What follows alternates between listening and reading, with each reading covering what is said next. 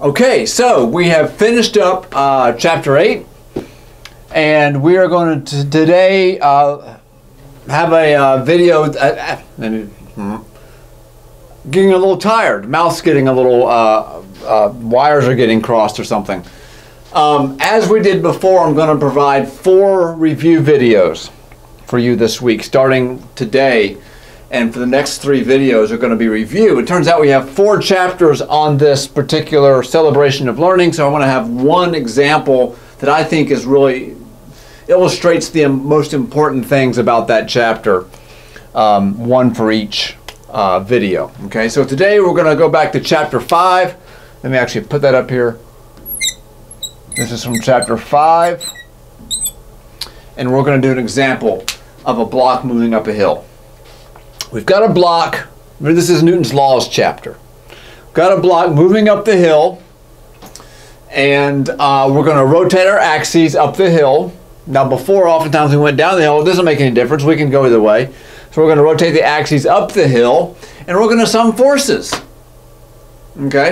What we want to know is this. If the angle is 32 degrees, if the mass is 1.5 kilograms, if the initial speed is 3.7 meters per second uphill, what is the displacement d and what is the normal force n?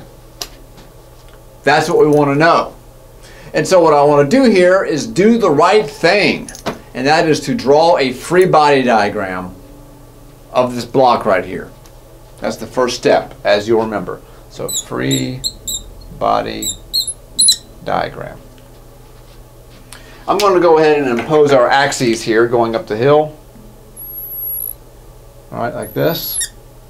My blue, oh there it is. You can see that a little bit, I think.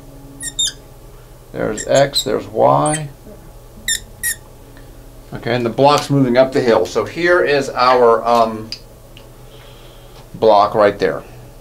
Right in the middle. So what are the forces acting on this block? Well, there's gravity straight down.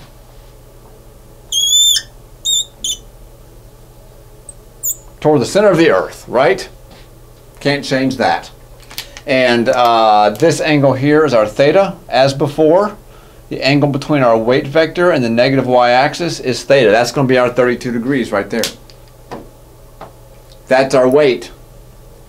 That's one force that acts on the block. What other force acts on the block? The normal force, which is always perpendicular to the surface of contact. So the normal force is this way, in the positive y direction. There it is. Now this is chapter 5. There is no friction in chapter 5, so there is no friction on this example here. But the thing is going to be slowed down, right? The thing is, I meant to say this before, as it moves up, it's going to be slowed down. Gravity is going to put the brakes on it. And what we want to know is how high does it rise, or rather how far up the incline does it go before it momentarily stops, before it turns back around. So here, the velocity is going to be 0. At the end, the F is going to be 0. Okay?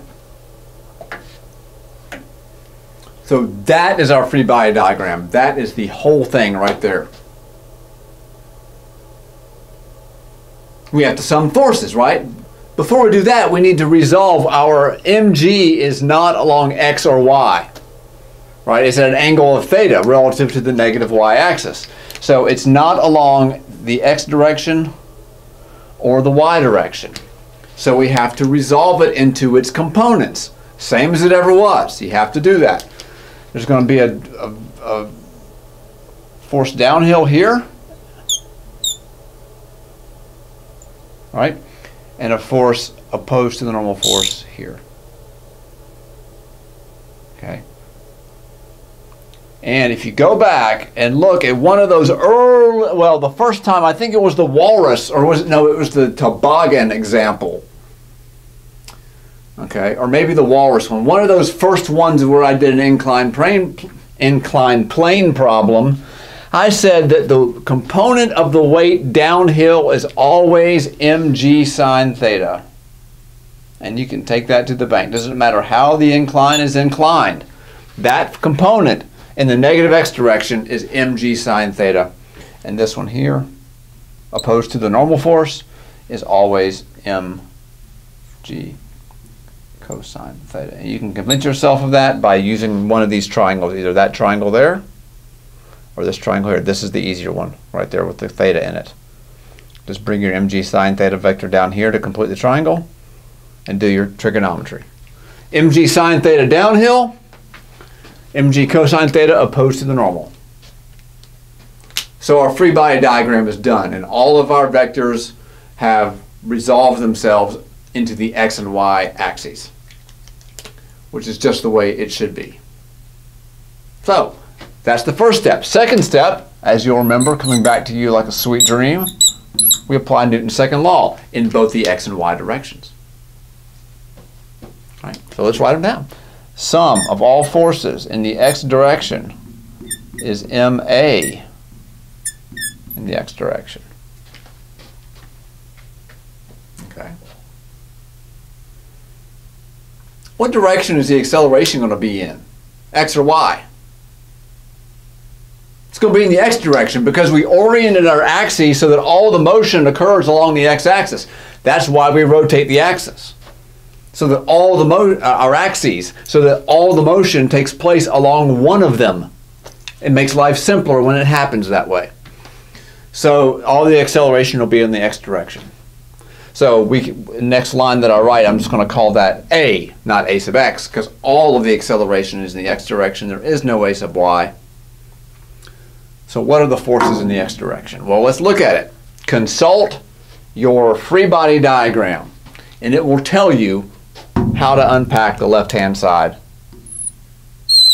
of Newton's second law. Mg sine theta. That's the only x force, and it's in the negative direction. So minus mg sine of theta equals ma. Okay, we can simplify this. We can divide out the m, right? Why not? So we can write this as a equals g. Actually, I moved the a over to the left-hand side for reasons you'll see in just a second. Don't have to, but it's from a teaching point of view, it makes it better.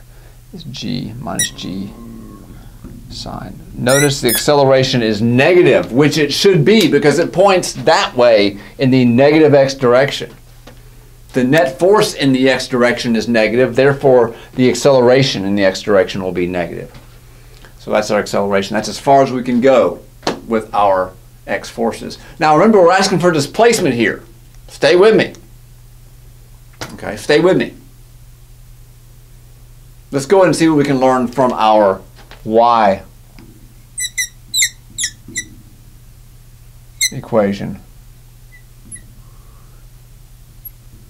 I'm going to have to switch this, I believe, to my yellow pen. Yep. So sum of the forces in the y direction is m ay. But what is ay equal to, class? It is equal to 0 because we oriented our axes so that all the motion was in the x direction and none of it's in the y direction. Therefore, sum of forces in the y direction is going to be 0. But what is that? How can we express it? Well, again, look at your free body diagram. Along the y-axis, we have normal force minus mg cosine theta, right, in negative y direction. So n minus mg cosine theta equals 0. And so look, we can find our normal force. Normal force is mg cosine theta. Plug in your numbers, just plug them straight in there, and you get 12 newtons. Okay, normal force just plug them in. Plug in your 32 for theta, plug in your 9.81 meters per second squared for G, plug in your 1.5 kilograms for M, and you get 12 newtons. So that is the magnitude of the normal force right there. Okay. It's not equal to mg. It's equal to mg cosine theta because it's on an incline. Okay. A lot of times n is equal to mg, as it was in the last couple videos ago with the two blocks sliding, you know, with the friction and stuff. In that case, the normal force on block 1 was just mg. That's often the case, but not when you're on an inclined plane. In that case, in this case, it's mg cosine theta. All right, so we have taken care of that, but how do we find the displacement? By the way, we've done the second step here. We have finished Newton's second law. And this, in case we went a little bit further here and solved for what we were looking for.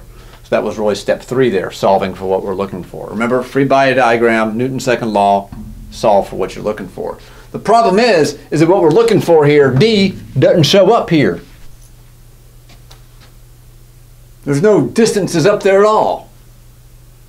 You can search this all day long and you won't find any distances in there. So what can we do? Well, we know A. We know the initial velocity. We know the final velocity. And we know our kinematics formulas, what we call the equations of motion. Yes, they're not going to go away. They're going to remain for the rest of the year. That's partly why I'm doing this particular example, is to remind you that even though they came before, we can't forget about them. Equation of motion 3 says Vf squared equals Vi squared plus 2AD. Now, when we first wrote it, it was delta x. Displacement was delta x. All right. Delta x and d are the same thing. Okay. And we know everything we need to know to find the displacement, because we now know the acceleration. Velocity final is what? It is 0. So the displacement equals minus Vi squared over 2A. And we know that. So the displacement is minus Vi squared over 2G over minus 2G sine theta. Where did the minus sign come from, you ask? I heard you asking that. Even if you didn't voice it aloud, I heard it. The minus sign came from the fact that to solve this for D, we had to subtract Vi squared from both sides. 2 steps algebra there. 1, we subtracted Vi squared from both sides. 2nd step, we divided by 2A to isolate D. You need to see that. Most of you do. I think most of you do. Some of you may not. You need to know exactly how I did that. So that's our answer, and we can put our numbers in. D is minus 3.7 meters per second squared minus 9.81 meters per second squared times sine of 32. And you do that and you get 1.3 meters. That is the answer. D 1.3 meters. So don't forget the big picture. Free body diagram, Newton's second law, solve for what you're looking for.